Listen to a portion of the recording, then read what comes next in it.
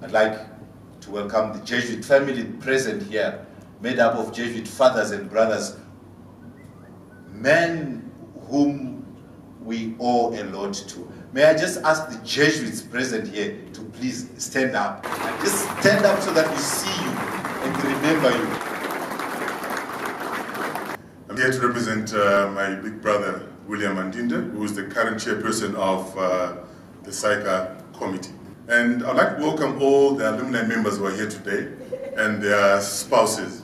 As the alumni committee, we are happy to see you here. And today's event is one of more events to come in our effort to help the school raise funds, which funds will be used to at least do some work at the school. I'm sure if you've been to college in the last couple of years, you may have seen that a lot of buildings have been run down, some systems aren't working anymore. In fact, when you compare the school today and when we were there, there's a huge difference. And the reason why, as the committee, we're here today, is at least play our part in terms of raising funds. We are hoping to raise money, which will be used for various projects. I think the first project, if I'm not mistaken, has to do with the painting of the chapel. And then thereafter, we'll touch on such issues as the school hall, the water supply system, and doing something with the solar energy project, as well as equipping the college gym. The real thing that each and every one of us remembers is not only the Ignatian spirit that was born in us, but our commitment to Christianity, our commitment to going to church, our commitment to Mass. And I think that is one of the greatest things. Yes.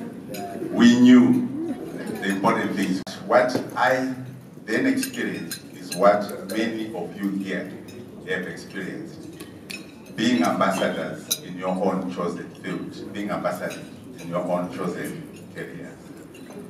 And we have actually gotten to a level where it is natural or normal for us to actually go there and be the leader in whatever field that we are. Besides going to St. Ignatius, what else would have led someone to where I am? And I started thinking about this whole thing of giving, because today we are going to give and give our all generously to the cause of St. Ignatius. And I remember that people say, you give not because you have, but you have because you give. And this has been quite true in my own life and my wife and the things that we have done. To those who give, they shall receive. But when you give, you must be careful what you are giving. Because what you give is most likely what you are going to receive.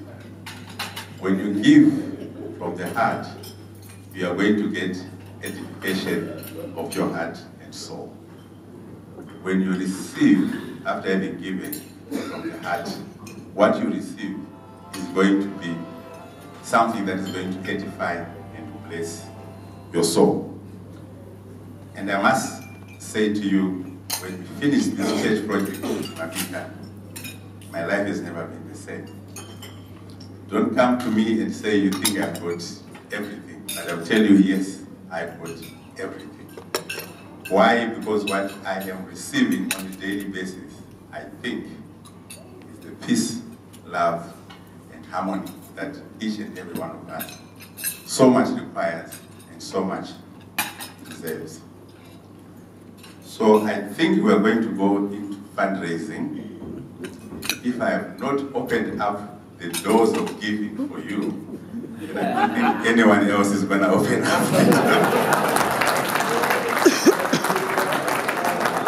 Thank you very much.